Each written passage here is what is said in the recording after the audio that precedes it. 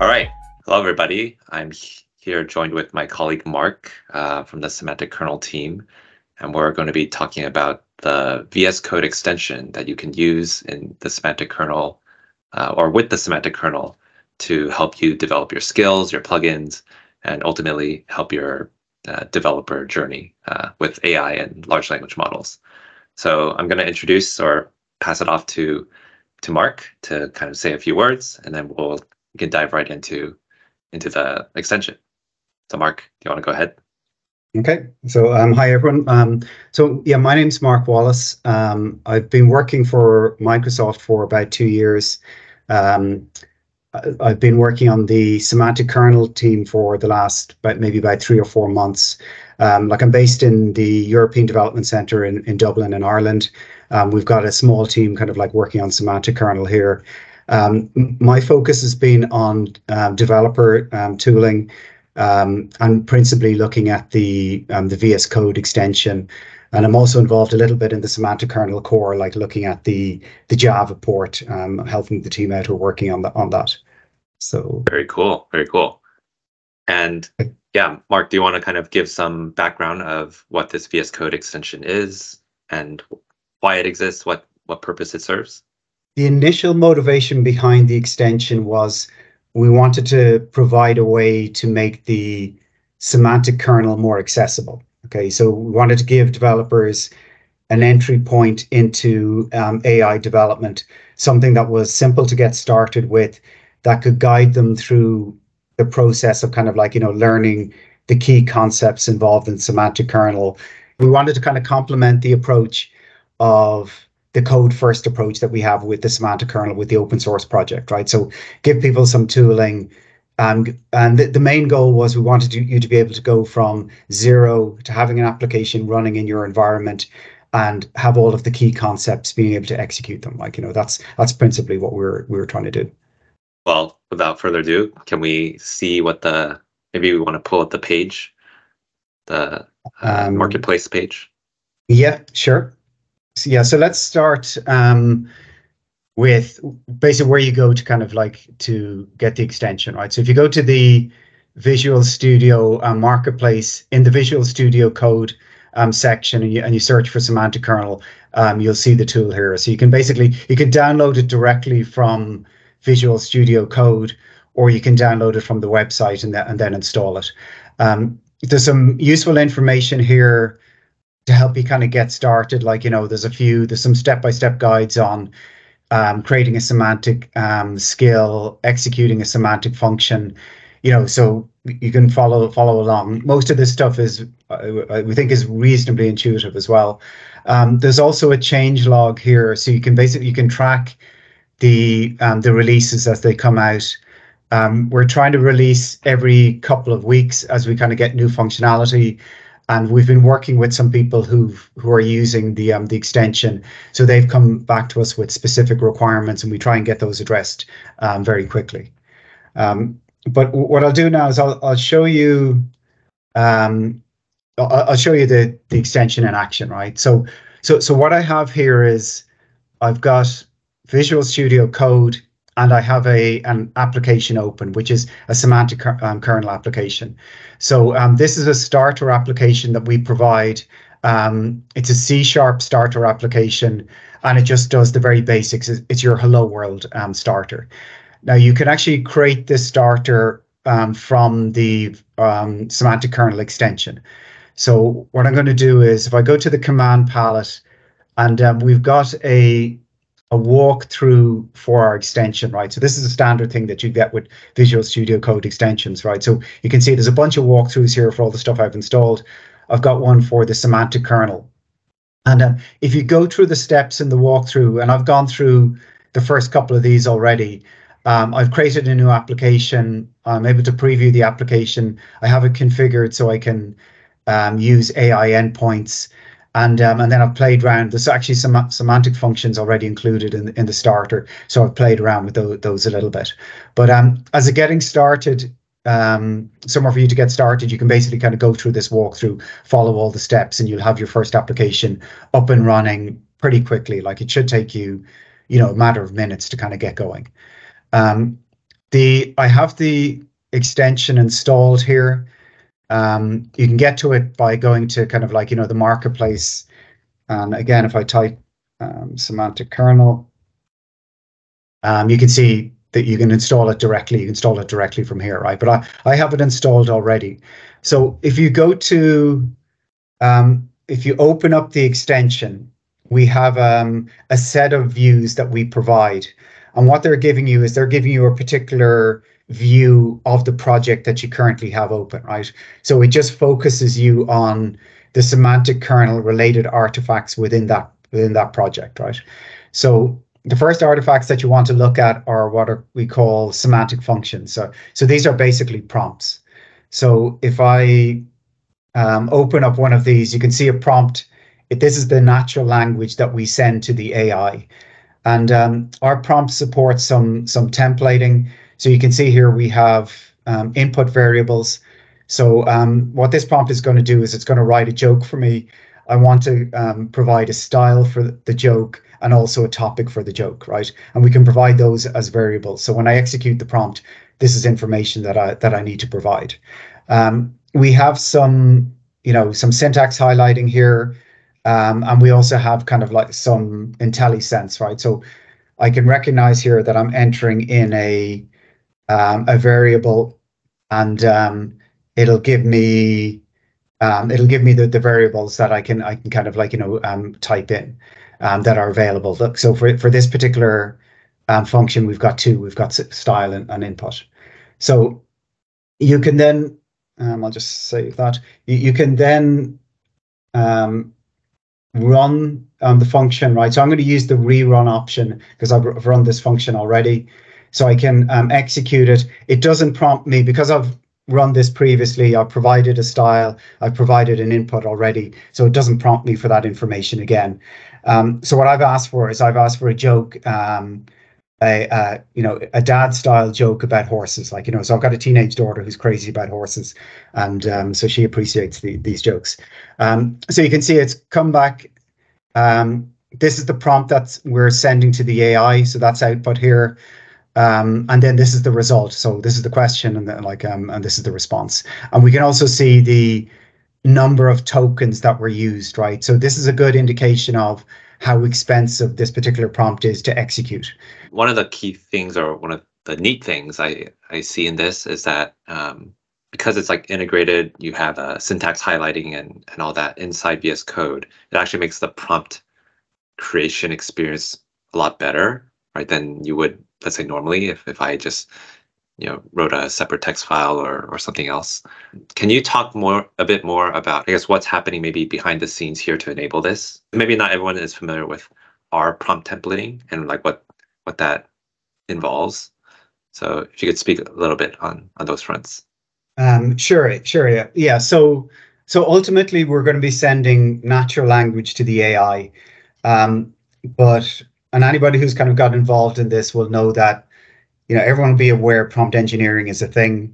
If you've done any of it, you'll be aware that it's quite difficult. It's quite tricky because you're getting essentially non-deterministic responses, and you want a certain degree of determinism, or at least you want to make sure that the AI is kind of giving you reasonable responses back. So there's a lot of experimentation that's needed in putting together these prompts. But the sort of things that you discover when you get into this is that once you write a prompt, you'll want some variability within the prompt, right? So you want to be able to do substitution variables, right? Because here the style and the topic of the joke are going to change kind of constantly. And whatever prompt you're writing, if it was doing, say, summarization of data, the content that you want to summarize is going to be different every time, right? So you need to be able to parameterize your prompts. One of the other things that you'll find is that certain things that the AI is very good at, and there's certain things that it's either not very good at or just can't do at all, right? So if you ask an AI to send an email, it'll come back with a response, and it may think it sent an email, but it actually hasn't, right? Because it can't do that. So one of the things you want to be able to do is integrate what we call native functions into your prompts, so that you can actually call a native function, existing code to perform operations, right? So if I wanted to summarize the last 10 emails from my inbox, I'm going to need a native function that will retrieve those emails, so I have the content, and then includes that information inside the prompt, and then we send it off to the AI.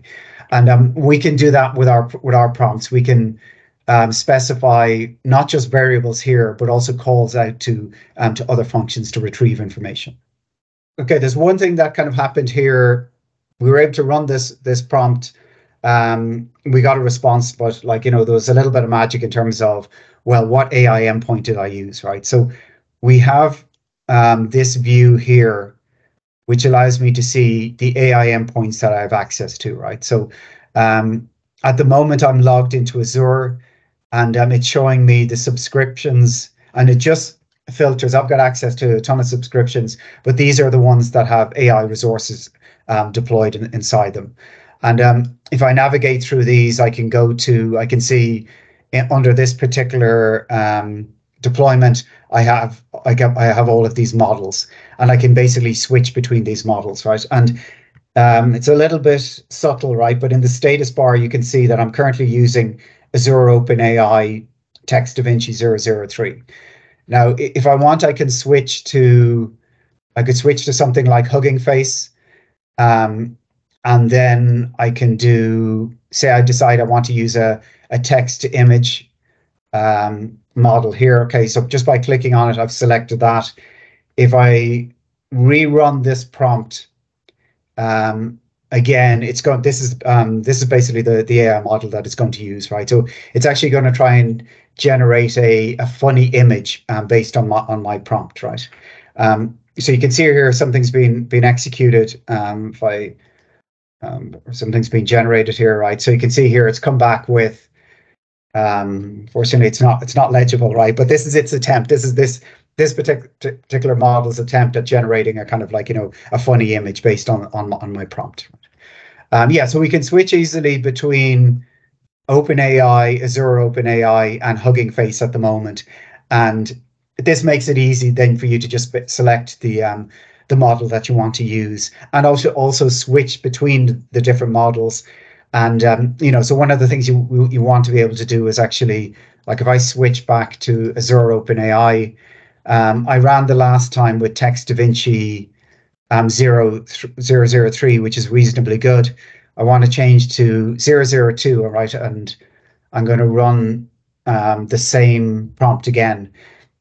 This is the sort of experimentation that you want to do when you're doing prompt engineering, right? You want to swap between different models and see kind of what type of results you get, and see kind of what number of tokens kind of are being used depending on the model, right?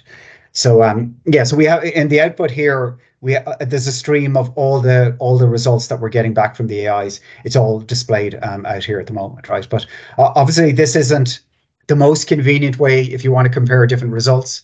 So we have the next thing down is that we have a results view. If I bring up the results for my fun skill joke, you can see it's displaying them here in a table, and I can see kind of the various results, and I can basically compare things against each other. And I can see kind of the number of tokens that were used for different executions, and these are the configuration settings that I used when I called that particular model. So the other thing that you can actually vary are these parameters, right? So I can vary things like the temperature or the presence penalty.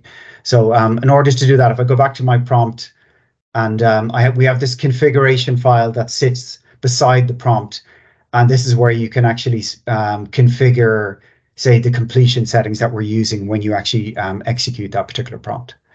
Okay, and these ones are specific to OpenAI models, so they're not going to be relevant if you're using Hugging Face, for example, so we don't send this data across. Okay, so just to kind of recap what we just saw, right? We saw you being able to first create skills, create a function that takes in some input that can be parameterized and execute against some model, right?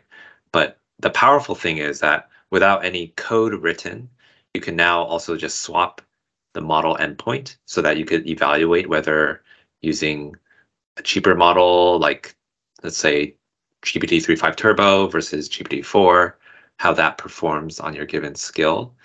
And the other thing that I saw that was really cool was that it's not just text generation that this works for. This, for now, right, also works for image generation with a prompt. It just all fits within VS Code, right? And I think that's super powerful. And if you want to bring it back the results view again. Sure. Yeah, I mean, I think even just having this like across, I'm guessing this is across all your runs that you've accumulated, or how is it? Yeah, yeah, that's it exactly. Like, so if we look at these all get stored in just a particular directory within your workspace or whatever, right? So here we've got a nice view, but they're very discoverable. Like if I come back here, you can see we have the semantic kernel folder that was created, and these are just JSON files, right? So for my excuses, yeah, I can see exactly the same thing. So I can select it here. We don't need to go to the semantic kernel view to see these things. We can just select the JSON file, and then you can see the results of the executions that I've done, right? Yeah. And again, re-emphasizing that this is all just pure prompt engineering. You don't even have to necessarily be a C# developer to at least interact or play with these things.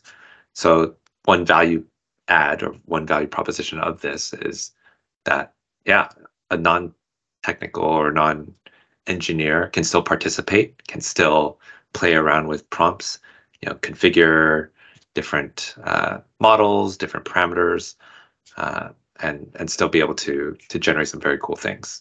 Yeah, and then you can take what you've done, what you've built, and kind of like what you fine-tuned using the tool, and then have it available, within your kind of semantic kernel-based application then straight away or whatever. And you can, and it's nice to have this kind of like history of results then as well, because you'll know, you can see the prompt that was used each time. So that's something that will evolve.